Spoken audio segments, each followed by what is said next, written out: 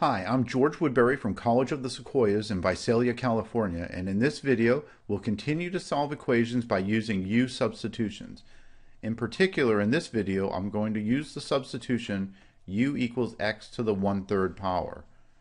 We'll use this substitution whenever we see an equation of this form: x to the 2/3 power plus 8x to the 1/3 power plus 12 equals 0, where we have one term containing x to the 2/3 power, one term containing x to the 1/3 power, and the rest of the terms are constants.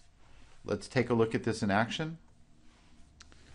Here we have our x to the 2/3 power and x to the 1/3 power.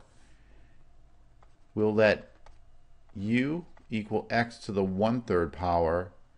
If I square u, x to the 1/3 to the second power, multiplying gives me x to the 2/3 power.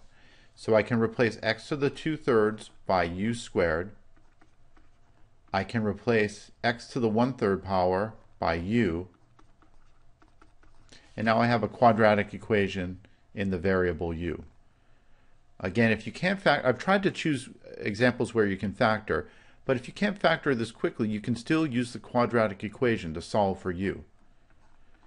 This is u plus 8 times u plus 1 equals 0.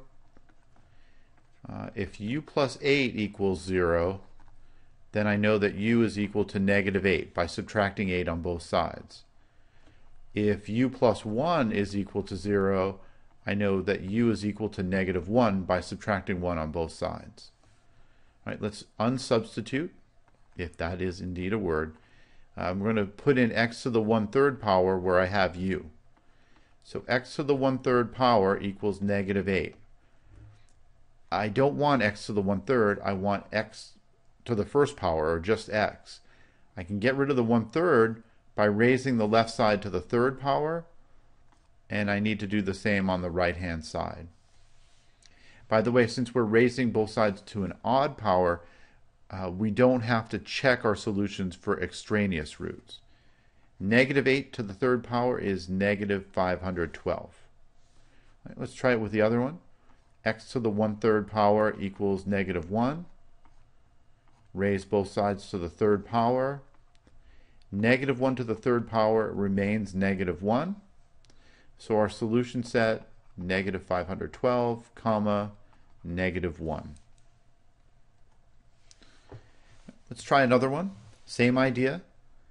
X to the 2/3, x to the 1/3, and a constant term. We're going to let u equal x to the 1/3 power, and u squared can replace x to the 2/3 power. U squared minus 4u minus 12 equals 0. Factorable again, u plus 2 times u minus 6 equals 0. Break that into two linear equations that we can solve. U equals -2 or u equals 6. Let's put x to the 1/3 back in for u. So x to the 1/3 equals -2. Raise both sides to the third power, and I get x equals -8.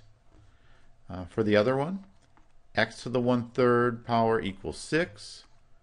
Raise both sides to the third power, and 6 to the third power is 216.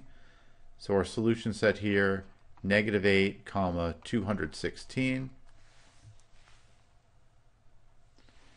All right, so if you have any questions or comments on this video or this topic, or if you have a request for a different video that I can put together for you on YouTube, you can reach me through the contact page on my website, and that address is georgewoodbury.com.